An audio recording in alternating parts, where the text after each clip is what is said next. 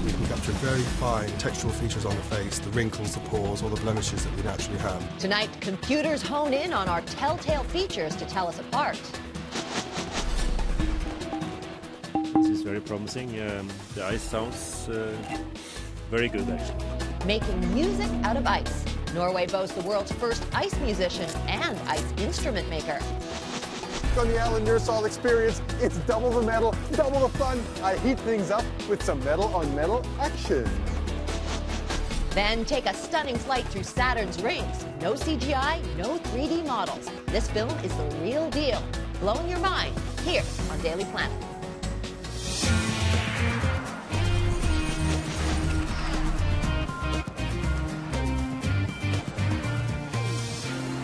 Hello and welcome to Daily Planet. I'm Zai Tong. Jay is off tonight, which is too bad because Jay's a guy who can follow a beat. Now,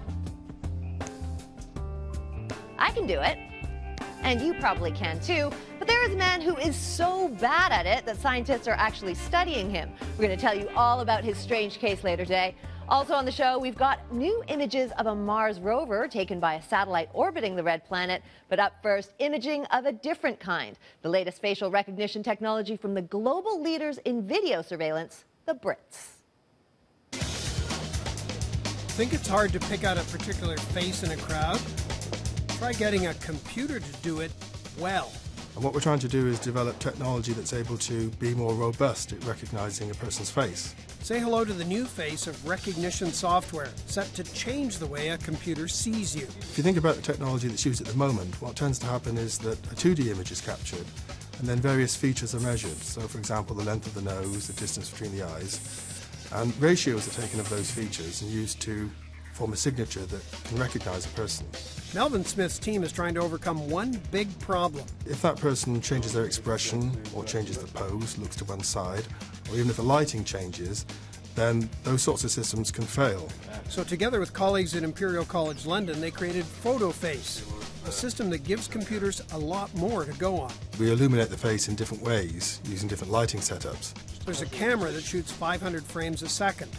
It's synchronized to 4 lights that go off in such quick succession, looks like a single flash. An ultrasound sensor triggers the whole thing. So I'm going to pass through now.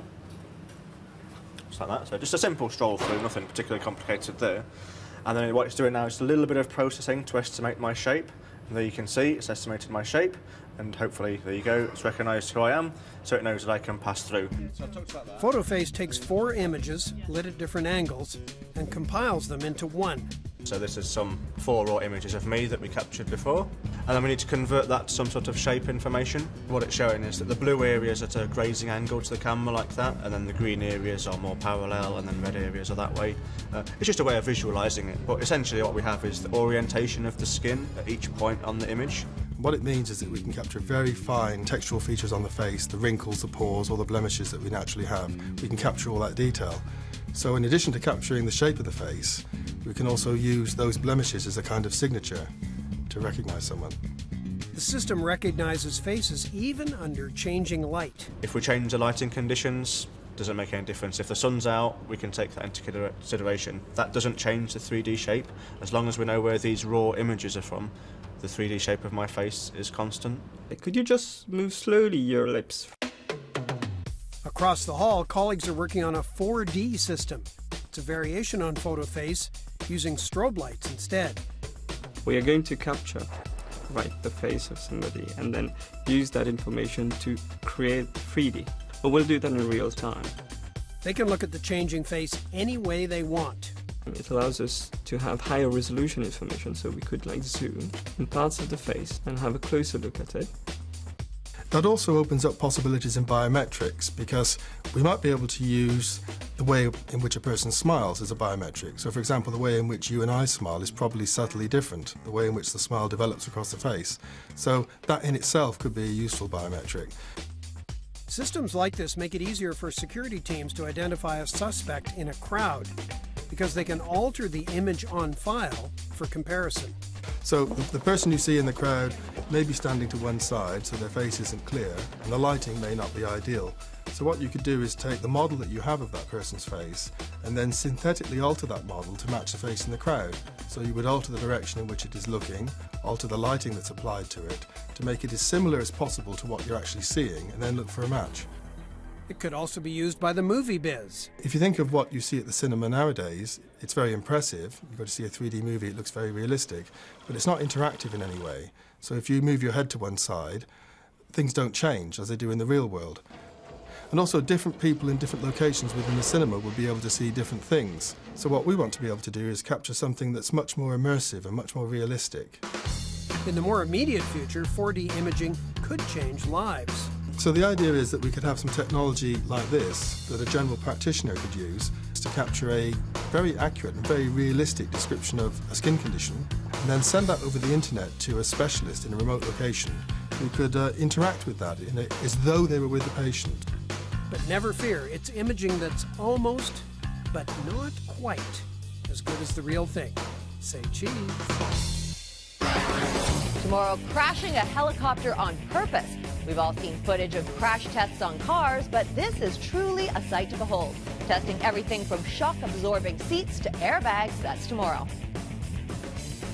Now, here at Daily Planet, we love featuring people who do things just a little differently, and the person you're about to meet is a perfect case in point. He's an experimental musician from Norway, and he produces music that is seriously cool.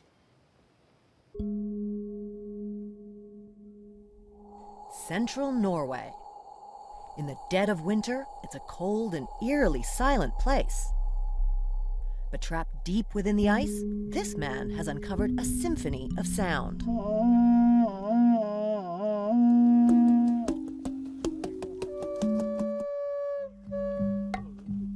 Terje Isangset is the world's first and most accomplished ice musician. As far as I know, there are no other dealing with ice music on this level for sure. Tonight he's playing a show for a crowd of over 200. Everything has to be perfect. It all starts with the ice. On a frozen lake near the town of Geilo, Terje's hunt for perfect ice is on. It all began back in 1999. He was asked to compose a concert on a frozen waterfall. For the show, he made a simple chime from the river's ice. Those first notes are still ringing in his ear. I think I just thought I have to continue this work. I can't stop. His quest to share that music with others is littered with obstacles. It's not just to go to a lake and find ice and start to play, because it has to be good ice. The best sounding ice is crystal clear, as few air bubbles as possible. Even here at Terje's secret spot, it's a crapshoot. The sound quality changes from year to year. You can see there are some small air bubbles inside, but they're not too much, and it's very, very transparent and clear. I think it will be good, but with ice you never know. We won't know till we start making instruments, actually. At Terje's family farm early next morning, the fresh ice is ready to carve. It's really exciting for me to check it. How does it sound? He starts with a small cut into one of the blocks. This is very promising. The ice sounds very good, actually. The simplest ice instruments to build are percussion. Thin pieces that vibrate when hit. The colder the ice, the longer it vibrates. The longer it vibrates, the better the sound. I try to find the pieces of ice that can sing. This is okay. It's not perfect, but it's quite okay. Terje cuts and shaves the ice to change the pitch as needed. A smaller piece gives a higher note. Over the years, he's come up with some pretty cool designs. He's even challenged professional instrument builders to try their hand in ice. He's been accompanied by an ice fiddle, an ice harp, and even an ice guitar. The ice trumpet Terje is carving today is one of the hardest instruments to master. They will never stay in tune, because when you blow the air, the hole gets larger and the tone will change. And it's of course really limited what you can actually play on an instrument that you have never practiced and that actually melts when you play it. It changes all the time. On ice, just hitting the same note twice is a challenge.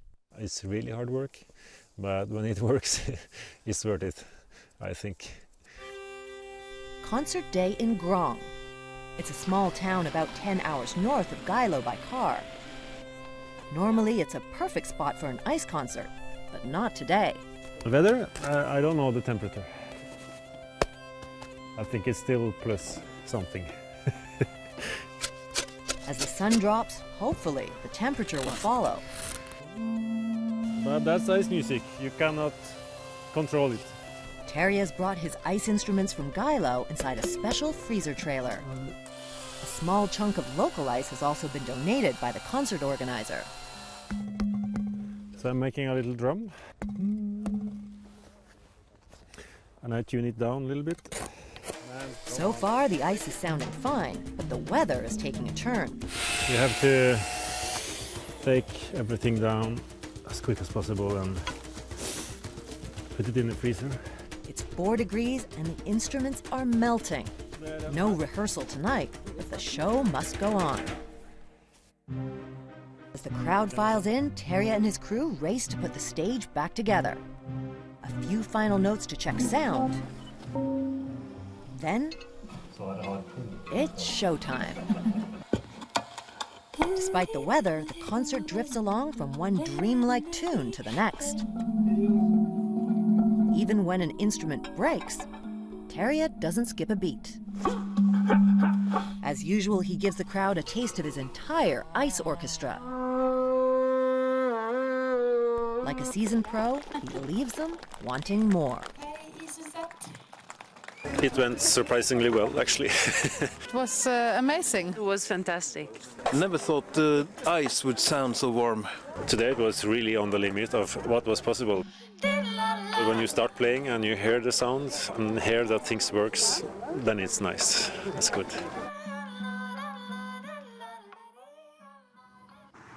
Coming up on the Alan Nursall Experience, watch me turn heat into motion with a little heavy metal entertainment.